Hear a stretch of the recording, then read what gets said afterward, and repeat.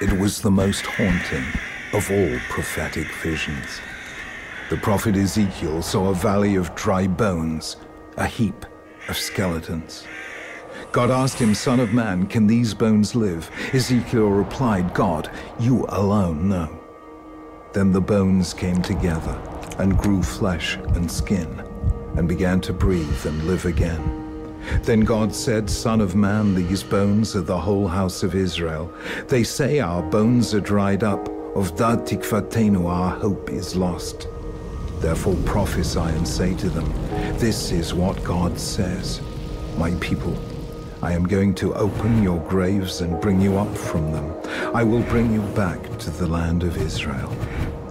It was this passage that Naftali Herz Imber was alluding to in 1877, when he wrote in the song that became Israel's national anthem, Hatikva, the phrase, Od lo avda tikvatenu, our hope is not yet lost.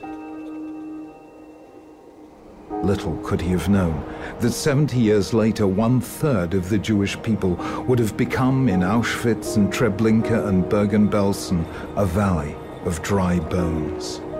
Who could have been blamed for saying, "Our bones are dried up, our hope is lost"? And yet, a mere 3 years after standing eyeball to eyeball with the angel of death, the Jewish people, by proclaiming the state of Israel, made a momentous affirmation of life, as if it had heard across the centuries the echo of God's words to Ezekiel, "Veheveti etchem el admat Yisrael," I will bring you back to the land of Israel.